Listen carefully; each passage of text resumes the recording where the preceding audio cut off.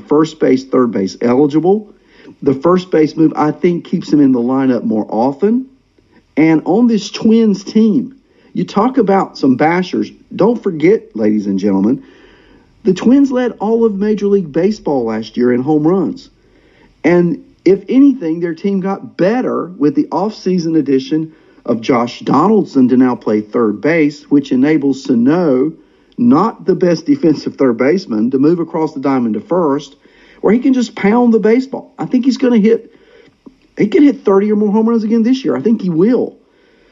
So there's my team. I'll just go through it again. I'll name them individually. Molina's my catcher, Olson at first, Castro at second, Moustakas at third, Bichette at short, Marcus Semien, my second base shortstop. He's my middle infielder.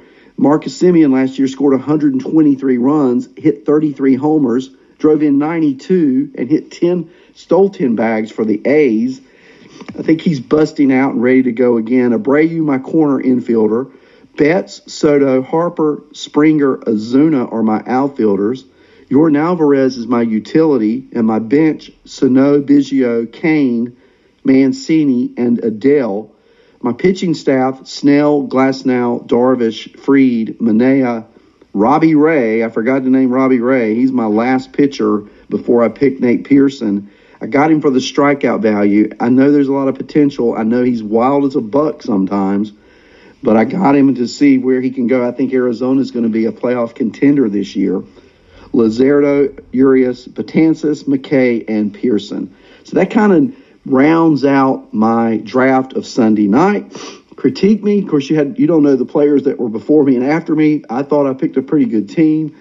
We'll see. Of course, everybody thinks they draft a good team, right? I mean, tell me a player after a draft, I drafted a horrible team. You don't do that. You think you drafted a good team, and I believe I did. So I want to spend a few minutes talking about outfielders who may be ready to break out this year. And you can disagree with me or agree with me. I'm going to name several. We're going to talk about some here, and then, we'll go our own way. Think about these guys in terms of their potential, their opportunity. And the first one I want to talk about is Seth Brown of the Oakland A's. Now, I know a lot of people are looking at Ramon Laureano in the outfield this year because Laureano, there's reason to look at Laureano, right? He had a great second half. He's at the top of the A's lineup. He has an ADP of around 78 to 85. However, a lesser-known prospect is Seth Brown, who already has a spot, ladies and gentlemen, on the 40-man roster. And he was batting .343 with 7 runs scored in Cactus League action before the spring training action was canceled. So we know Stephen Piscotty has been injured, and that injury to Piscotty could provide an opportunity for Seth Brown. And I think he's got a lot more offensive upside than, say, a Robbie Grossman. Brown is 6'3". What did he do last year? Well, he's a left-handed hitter who hit 30 homers in single-A, double-A, and then he hit 37 homers in triple-A a year ago. And of course, I know he's in the PCL, but he hit more homers last year than did Rockies prospect Sam Hilliard. Now, I know Hilliard plays in Coors and Brown plays in Oakley. Talking about 2 different ballparks. Wow. Coors is like helium, whereas Oakland is like lead. But the fact that he put up those numbers and the fact that the Oakland Coliseum had the second lowest home run factor for left-handed batters, that is a factor to be considered. But Brown still has the numbers and the potential power to be similar to Chris Davis with a K if the at-bats are provided him. So it's all about opportunity for Seth Brown. Remember, 37 homers at AAA last year. Piscotty's hurt. He's at least got an opportunity. We'll see what Oakland does with him. But circle that name and keep your eye on Seth Brown. Another outfielder I'm looking at is Roman Quinn for the Phillies. Now, let's look at it on its face. Quinn's not going to give you any power, okay? But he does have speed. A sprint speed rated in the 99th percentile. So that's a good place to start when we're talking about Roman Quinn. And he's only been a part-time player the past couple of years. He's only had 239 at-bats over the past 2 seasons. But he is a career 280 hitter in the minors. And I think if he's given opportunity, he can do at least that in the major leagues. Now, he's, I guess, the easiest comp to him speed-wise, on-base-wise, is Mallex Smith. And remember, Mallex Smith led the major leagues in stolen bases last year despite hitting only 227. Now, I'm not here promoting Mallex Smith, okay?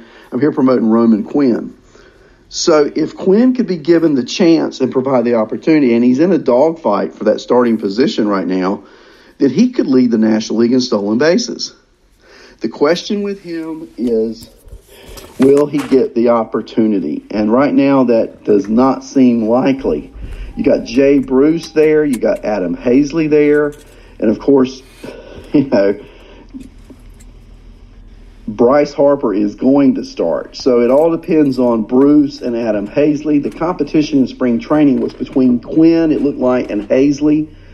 So I don't know what you do with Quinn now that we've been cut short of a spring training and an opportunity. But I think you at least have to take a look at him and see. I tell you a player I have on my list that now I think his opportunity has possibly dried up, and that's Clint Frazier.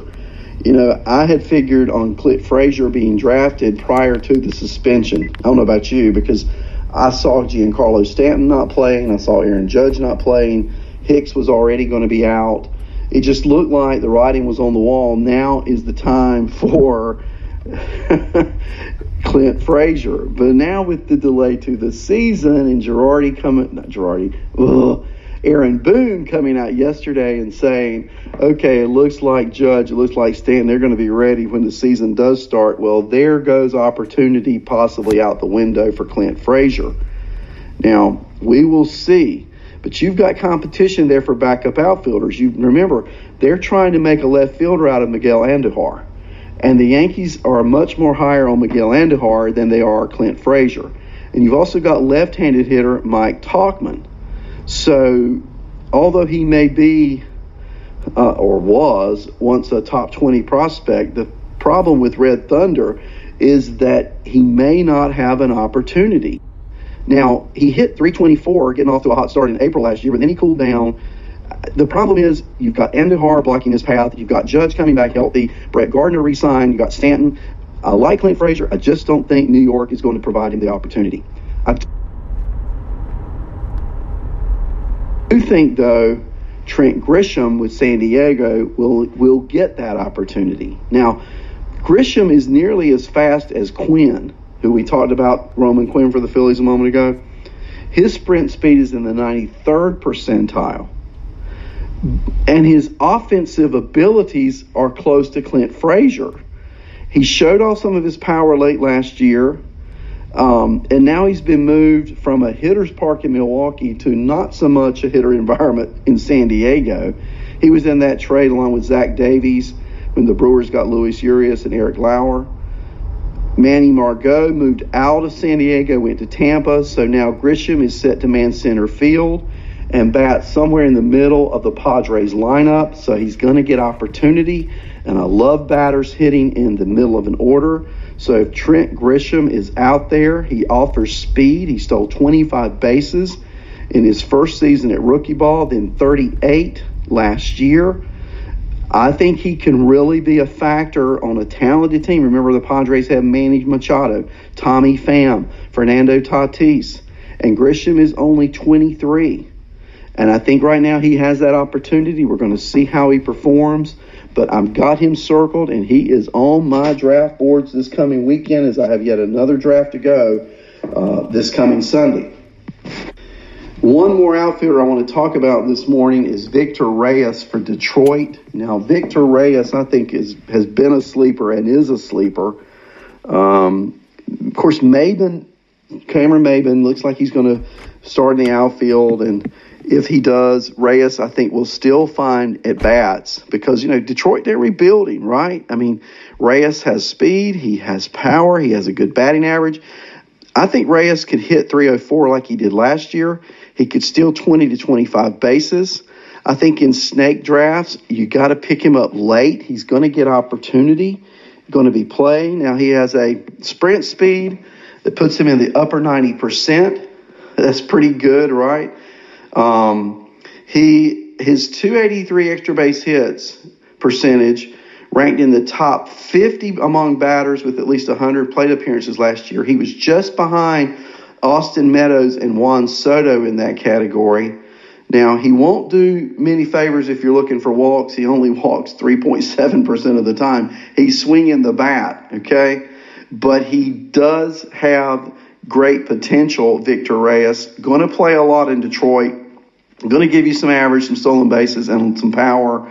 I really like Victor Reyes if he gets that opportunity. So of the ones I've just named, Reyes and Grisham, Frazier, Quinn, and Brown, I think I like Brown a lot.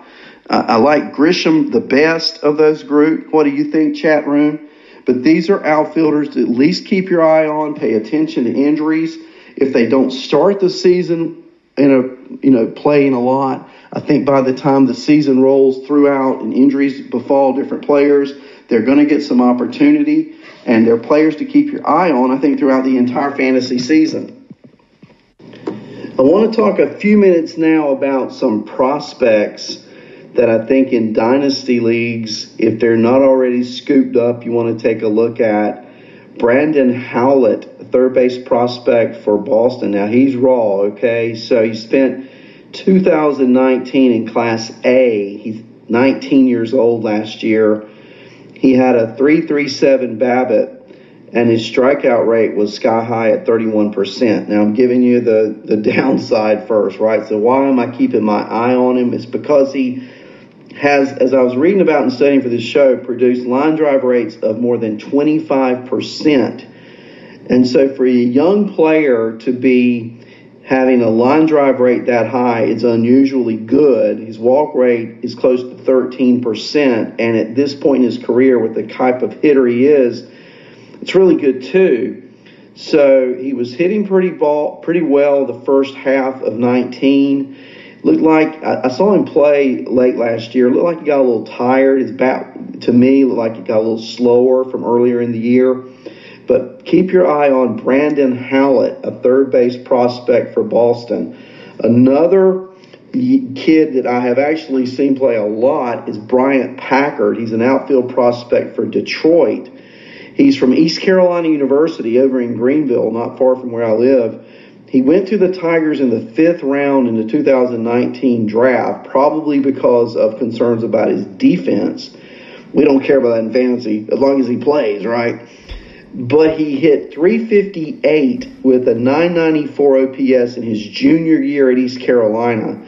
Had great numbers his sophomore year, too. And then in his pro debut late last year, 2 stops of lower levels of the minors, his line drive rate was more than 30%.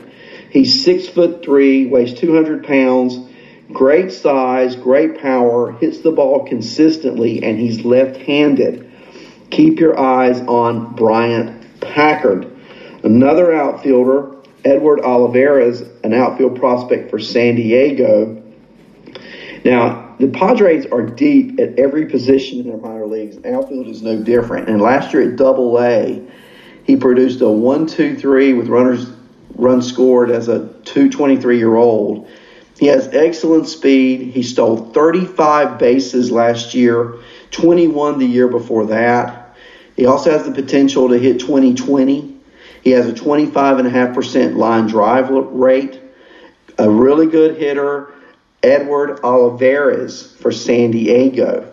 Now, something the Rangers did early in the draft last year is they nabbed 2 of the top 3 third basemen in the college ranks. They got Josh Young and Davis Wenzel. And I want to talk about Wenzel for just a moment. Wenzel hit the ball all 3 years he played at Baylor. In his junior year, he had a 1.094 OPS. He did hit just 8 home runs, but saw 19 of his 65 hits go for doubles. So there's power in that bat, and a little adjustment with launch angle can make those doubles become home runs. Now, he had an excellent eye at the plate. He produced only 5 and hold on a second. Let me make sure I get this right. His walk to K ratio 5 to